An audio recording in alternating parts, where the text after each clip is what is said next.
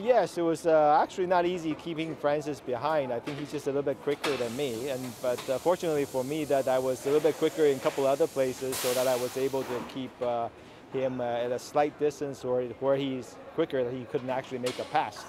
So it was quite tense for me. Yes, it is. It's actually a very competitive year.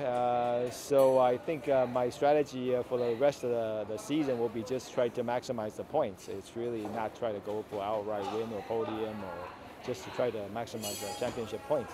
I think, fortunately, at least that the first couple of corners, that won't be a problem for all Class A guys. I think so. Hopefully, that we are keeping enough of a pace that by, let's say, the second lap, that they are not right behind me.